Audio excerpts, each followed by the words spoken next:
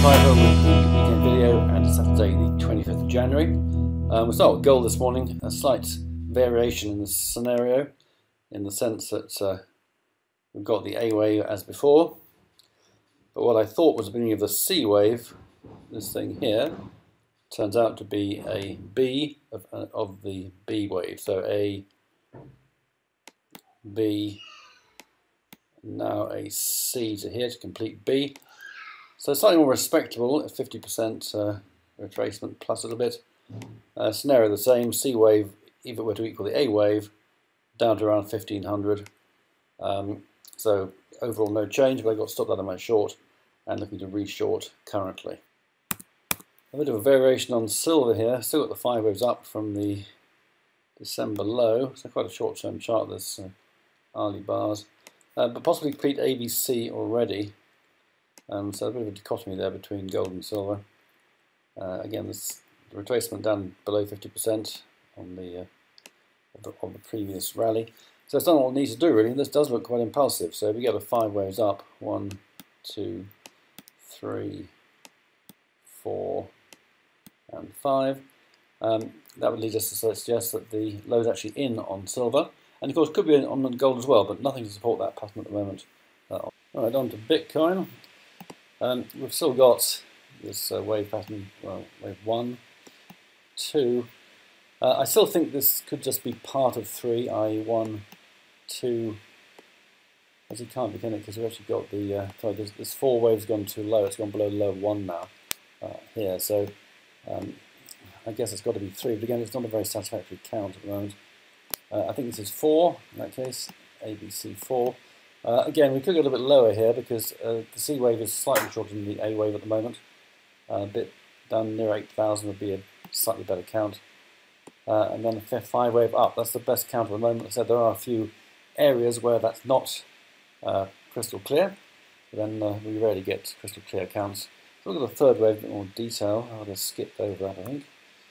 I mean, there are alternatives, like this could be a 1, a rather feeble 2, and then a 3, a rather big 4, and then a very nice 5 wave 5. You know, that does count nicely as a complete wave. 1, 2, 3, 4, 5. The problem is, of course, that this move here is rather equal in length to the combination of 1, 2, 3 here. Because it could be an ABC move, so we could have an ABC here, which again looks like it might be, as an alternative count, A, B, C. Then this ABCB would move, and then this could all be a C move. So that would allow for a false break above the trend channel there, and this would be this is certainly an ABC, I think. So that's encouraging. That's a correction, but there are a few question marks. We need to see a decent thrust back up above this line to clear these away.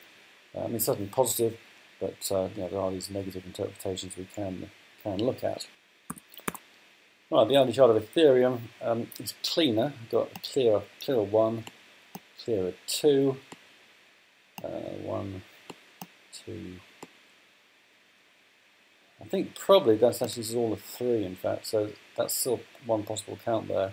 This is 4 of 3, and so 5 of 3 to come. So it does look definitely more positive than the chart of Bitcoin, but does need to do a bit more work to be fully convincing.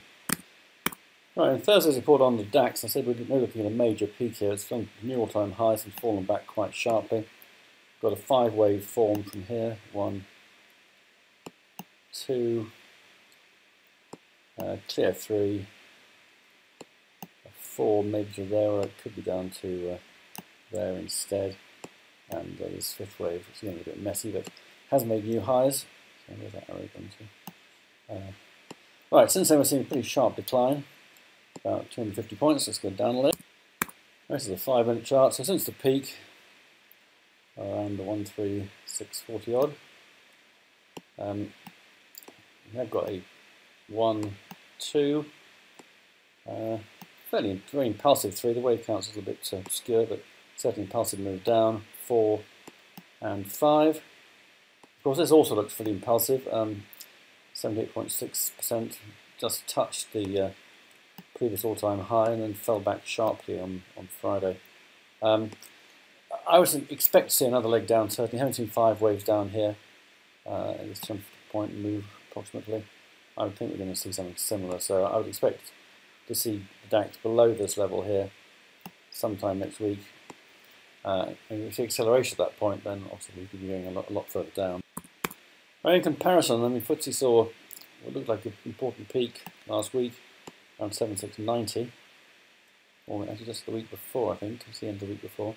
This is a clear ABC decline, suggesting just a correction with a very solid bounce back on Friday, suggesting we're going to go up. So we've got a bit of dichotomy there as well. And the DAX, meanwhile, is seeing a sort of series of ever larger jerks to the upside and downside, as it tries to make some sense of what's going on in the world, probably, as are we all, I suspect. Hard to form any conclusion. Looks like a correction, and we're seeing these solid spikes, but either way really at the moment. Anyway, that's all today. If that was useful, back to the report on Tuesday for subscribers. Have a great weekend. Thanks for listening, and bye for now.